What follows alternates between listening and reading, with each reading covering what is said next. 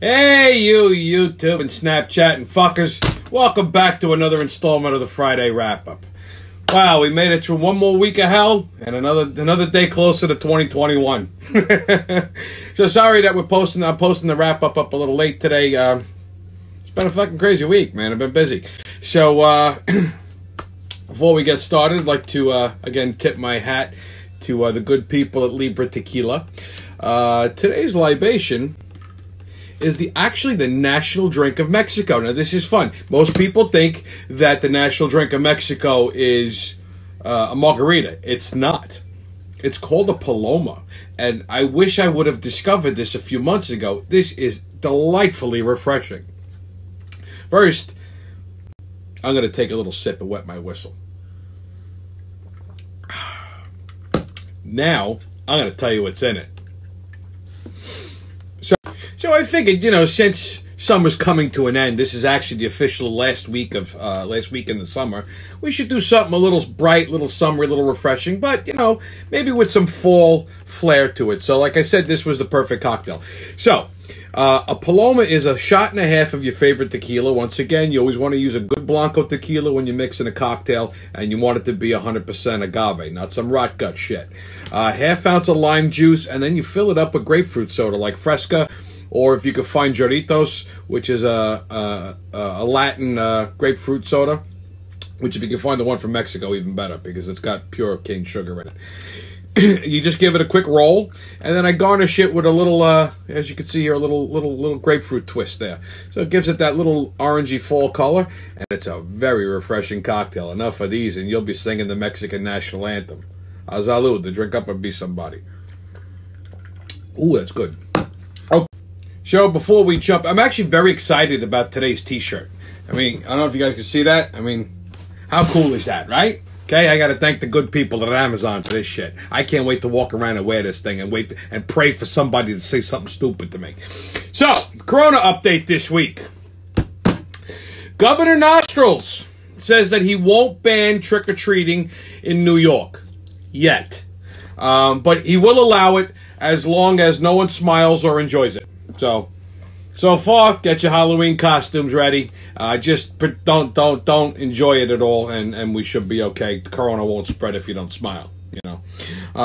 Schools are still adamant that they will not allow sports until 2021, even despite the student outcry. Students are protesting. They're making little signs and standing in front of their school after school. That's nice. Listen, I feel bad for these kids. I said it before. I really do. But you know what? I sort of get it. Okay, I mean, even if you have, even with some limited contact sports, you're still gonna have to do extra sterilization of the locker rooms and the equipment and stuff like that. And that costs money that these schools don't have a lot of right now, because you could thank your local lawmakers and legislators for fucking the budgets up. So I sort of understand that. PAL leagues are still running though, so kids could do that. Now I get it. In high school, this can fuck up a scholarship. If you're looking for an athletic scholarship. So hopefully the colleges, do something to, compensate for that. So we'll see what happens. But I get it. I'm not 100% against it. I mean, I feel for them. I think back to my days in high school. It would have pissed me off too. So, I got to play devil's advocate with that. Every day I turn on the fucking news, and every day I hear of a new school closing because of, either a student gets the coronavirus, or you hear a teacher gets the virus. They got to shut the fucking school down, quarantine everybody for 14 days. And school's only been in session, like a week, 2 weeks? With the flu season approaching, corona always gets misdiagnosed as the flu, at least it was. I hate to tell you guys, but it's just a matter of time before there's another fucking total shutdown like we had last spring, okay? So, buckle up, kids. It's going to get rough. I mean, it's more fun to have a pandemic when the weather's nice, because at least you can get out and do shit. But if it starts fucking snowing and it's cold and it's brutal, man, it's going to be a shit show. So I'm just telling you now, stock up, buckle up. It's going to get bumpy. Speaking of schools, our good friend Mayor Muppet Hands, and ooh, I got some fucking dirt on this guy today. So So Muppet Hands has decided, he announced a couple days ago that he's going to push back the opening of middle schools and high schools. As you know, he had pushed it back to September 22nd. Now he's going to push it back even further to October, early to middle October. And here's why. All right? Because, one, this fucktard has no idea what he's doing. I told you his plan to open the schools was fucking ludicrous to begin with. The schools they're underfunded.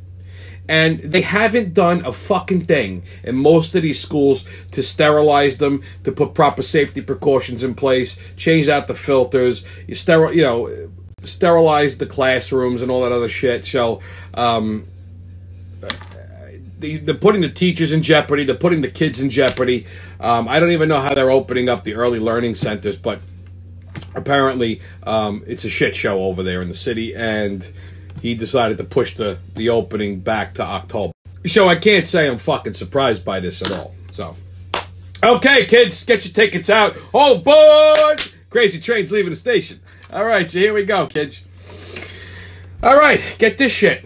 New York City Council has voted in favor of a bill that will allow New York City restaurants to add an additional 10% surcharge to all diners' bills at the end of the meal. Okay, this isn't the tip.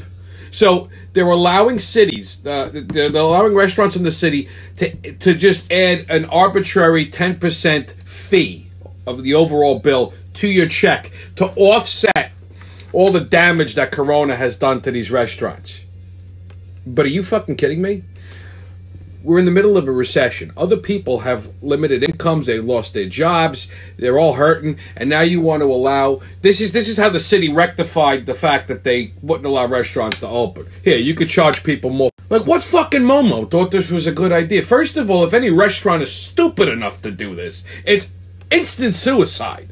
Okay, I can understand if they, uptick the prices on their menu a little bit to kind of bring in a little more extra revenue. I get that. Okay, so you bring up the prices of your menu a little bit. It's not noticeable, but to add a 10% surcharge to the end of the bill, you catch your people off guard.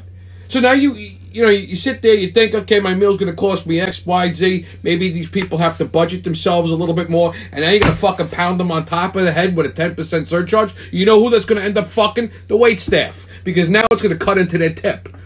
This is an absolute horrible idea. Whoever fucking thought of this thing should have their eyelids ripped off and then stuck in a room full of fluorescent lights.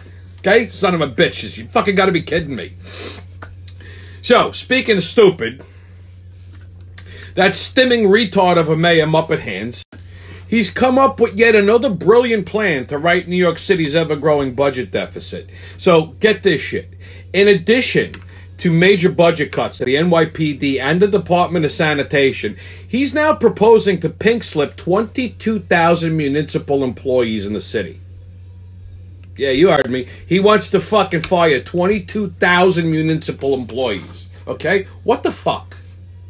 I mean, does the city not have enough problems?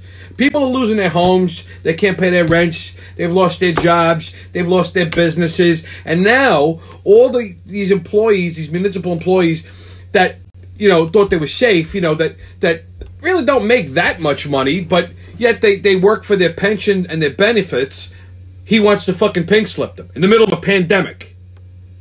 And they say I'm crazy. Like, what the fuck? I mean, is this fucking guy on fucking drugs? Like, I mean, I don't understand. When did he come up with this idea? He's rocking back and forth and tweedling his nipples and banging his fucking head against the wall. Like, I don't understand. What fucking stupidity goes through this low-functioning retard's head? Okay, and to kind of, I guess, sugarcoat it a little bit, he said that in October he's going to furlough, which isn't laying off. It's just a temporary, sidestep. He's going to furlough his entire office, including himself, for 1 week with no pay.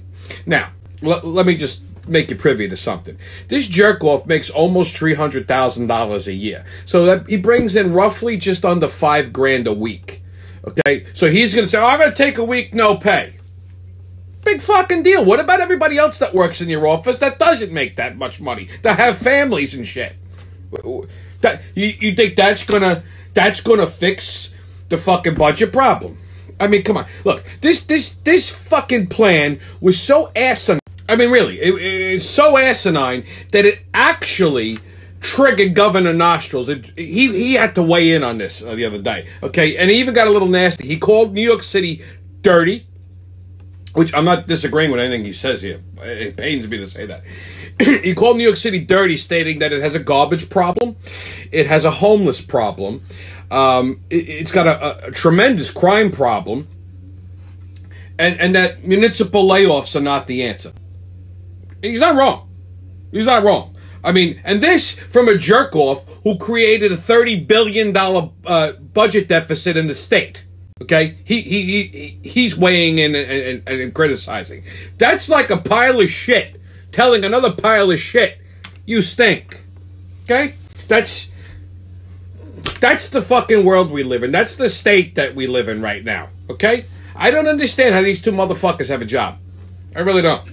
I mean, not for nothing. They impeached Trump for asking a fucking question. These two jerk-offs are running rampant throughout the goddamn state of New York and the city of New York and basically destroying it, okay? And nobody fucking does nothing. I don't understand. These are elected officials. You know they work for us. It's not the other way around, okay? How the fuck they have a job? I don't know. I really don't know, okay? I mean, listen.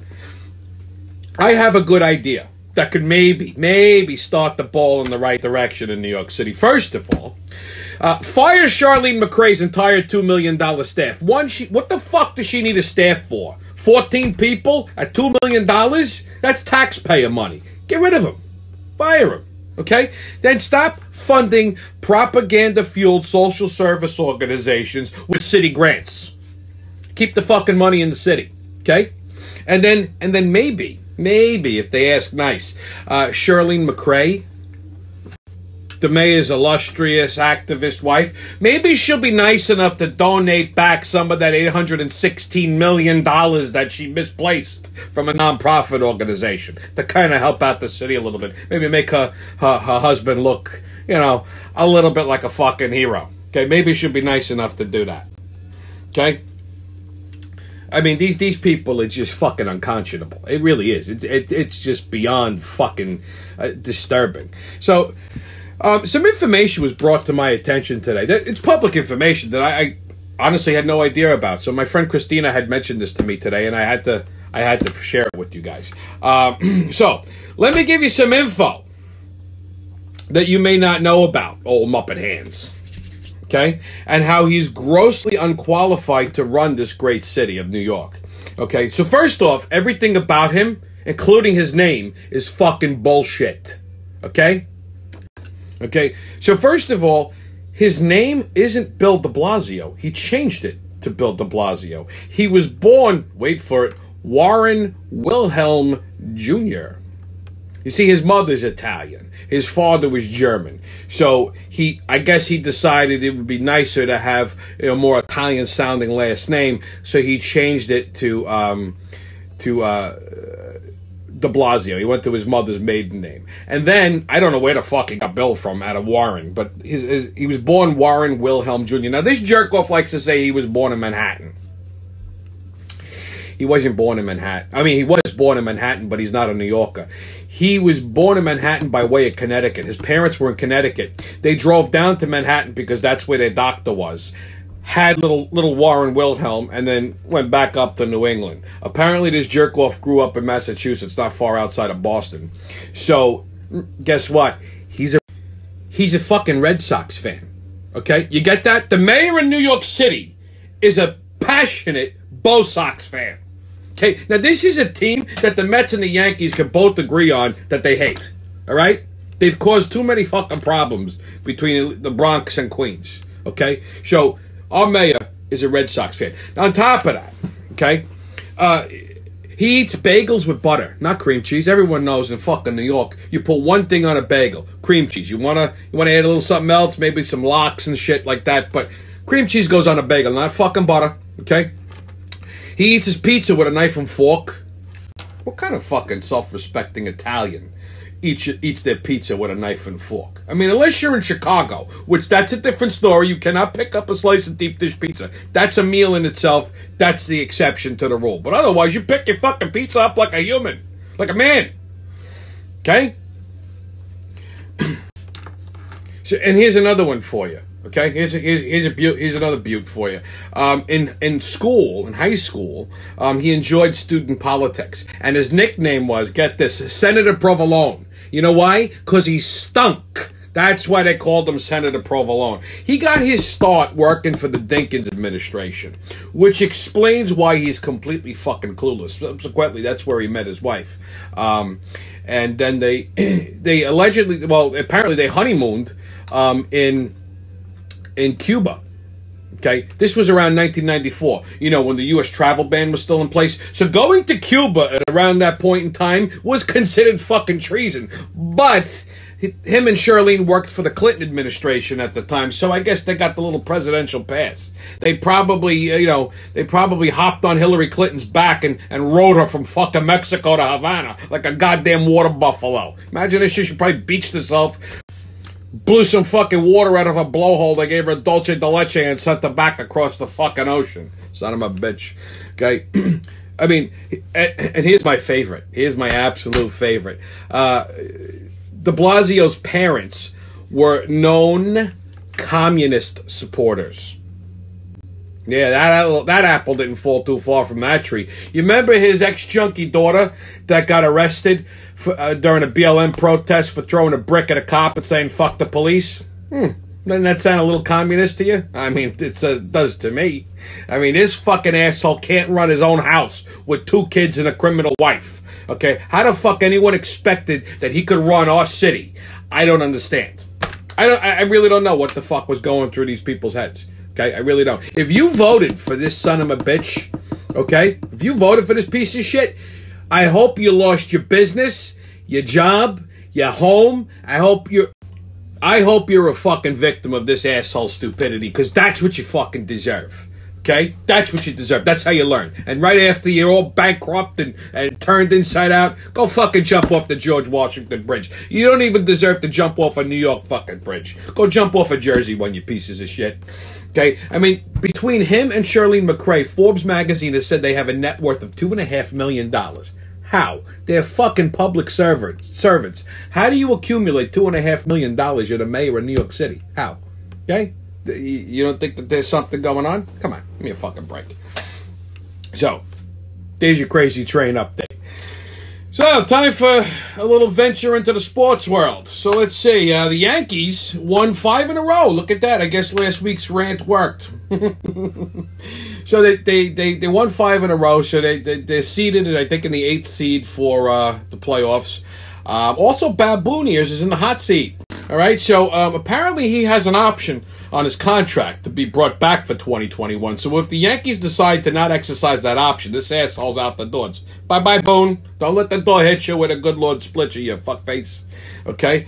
I mean, if he doesn't get them at least into the World Series, he's fucked. I mean, especially in a 60-game season. Come on. I mean, this team should have won the World Series 2 times over already. I mean, Girardi got them within 1 game, and the only reason they lost is because the Astros cheated. All right? So, this fucking guy's a complete fuck-up. All he does is sit there eating pumpkin seeds and looking like a fucking chimpanzee. So, let's see what happens. Hopefully they don't bring him back for next season. You know, if there's a God, they won't. The Islanders lost last night to Tampa Bay, so there goes their Stanley Cup hopes. You know, listen, I'm not an Islander fan myself, but I will say this: they did make a valiant effort. They made a good run. So I got to tip my hat to the Islanders, especially since my team, the Rangers, just does not understand the concept of hockey. So, you know, sorry to see them lose. You know, but it is what it is. That's all fair in love, war, and sports, right? So on to football. So the NFL has threatened to penalize coaches with fines and suspensions for not wearing face masks and the face shields, which seem to keep fogging up as they're yelling at their team for not knowing how to play football. But so they're going to fine them and penalize them for that. But I guess blatant disrespect for the national anthem, our country, and the brave people who fought and died for it in the name of social justice by a bunch of overpaid criminals is okay. That's fine. Okay, you could do that, but make sure the coach at least wears a mask. Okay, so last week the Saints beat the Bucks, and Tom Brady got spanked. I mean, he looked like a fucking deer in the headlights, this asshole. You know what? Wake up and smell the fucking palm trees, Tom. I guess he's missing his Patriots. So, yeah, he looked like a deer in the headlights. His coach fucking ripped him a new asshole, too, which was delightful to watch. As far as the Giants and Jets go, they should just give up now. I don't even understand why these two are football teams. Now, I'm a fucking Giants fan, and I'm telling you that. Okay, they're fucking horrible. I mean, horrible. The Jets lost to the fucking Buffalo Bills, which I'll get to that in a second. And the Giants had a fucking 10-point lead and dropped it on Monday night to Pittsburgh. And granted, the Steelers are a good team. I didn't expect a hell of a matchup between Roethlisberger and Daniel Jones. But, I mean, they did come out of the fucking gate swinging, and then they just completely forgot how to play football at the third quarter. Yeah. And as far as the Jets go, listen, I got nothing against the Buffalo Bills. It's a New York team. But the one bone of contention that I have for them, that I hope that they have a completely fucking miserable season, okay?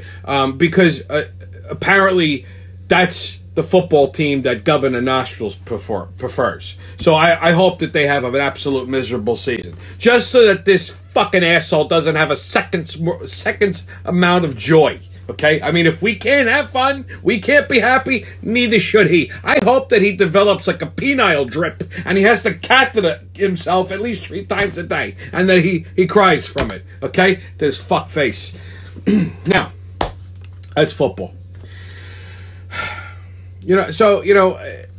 Again, I've been a little bit busy this week, but, I did get out and about, and I've heard this mentioned a few times before. The masks. Again, the masks. Now, there are certain types there's all different types of masks I've noticed. And there's one in particular that bothers me a lot to see. And that's the one that looks like a duck. Okay, you know the one I'm talking about. This stupid looking thing. Now, it has like 2 different kinds of straps. So I guess some people wear it like this, which this isn't so bad. I mean, it looks ridiculous, but it's not so bad. But it's when people wear them like this. You see that? See? That annoys the fuck out of me. I'll tell you why. You look like a giant duck. And personally, I hate ducks. And I'm going to tell you a little story. When I was a child, I had a very traumatic experience involving a duck. You see, my parents thought it'd be a good idea one day to go from the city, from Brooklyn, to Eisenhower Park to have a picnic. Who the fuck has a picnic anymore, right? So we had a picnic. I was about, 4 or 5 years old. And somebody told me to go feed the ducks. So here I am, little 5-year-old me with a piece of Wonder Bread in my hand. And I go to feed this fucking duck with it. And this son of a bitch fucking bird, instead of taking the bread, quacks and then bites down on my right testicle. So I learned 2 things that day. 1, ducks are vicious creatures. And 2, they have fucking sharp-ass teeth. So this fucking duck bites down on my right ball. So I did the only thing that I could figure to do. I kicked it. I mean, I gave it a good shot. This fucking bird went flying, right? Now, ducks are also highly intelligent animals.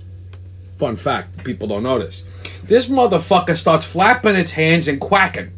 Okay, and I couldn't understand what was happening. And then before I realized that I was getting outflanked from both sides, he was calling in reinforcements. About 20 fucking ducks showed up, and they chased me all the way across the fucking park. Everybody's sitting down, eating their lunch and shit, and here I come running past them, and then about a fucking army of ducks is running right behind me. They chased me all the way to my father's car. I had to dive into the car and lock the fucking doors. They surrounded the fucking car. My father had to go chase them away. I wouldn't get out of the car again. And ever since that day, see, they must tell the legend of the one that got away. That would be me. And ever since then, every time ducks see me, they all behave the same way. They look at me, and they all start quacking. And they start approaching me.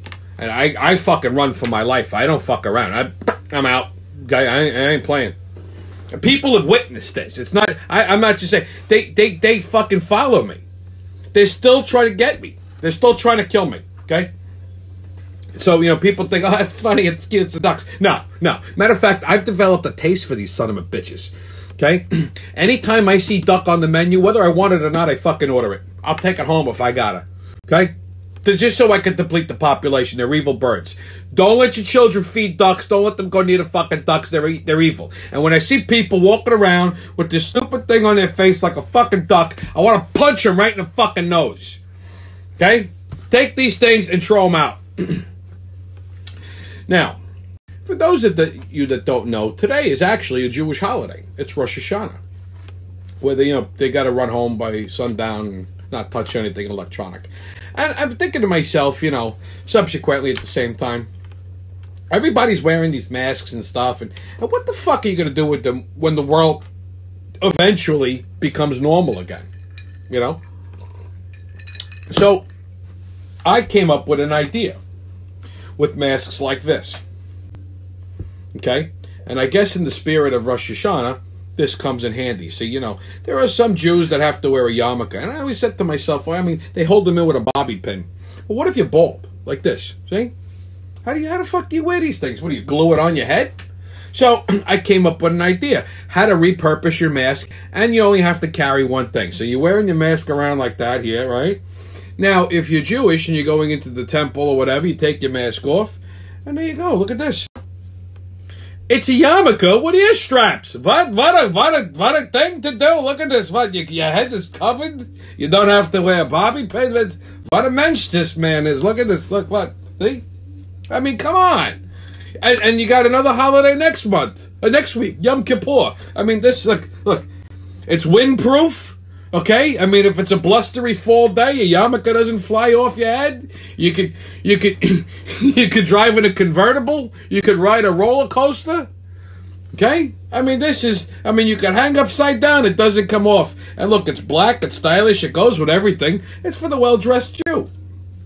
Okay? And then when you want to keep the corona away, you put it around your thing like that, and there you go. It's better than matzo ball soup.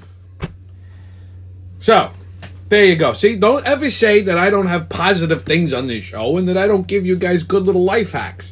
So there you go, for my Jewish friends. There you go. 2 for the price of 1. What a deal. Okay?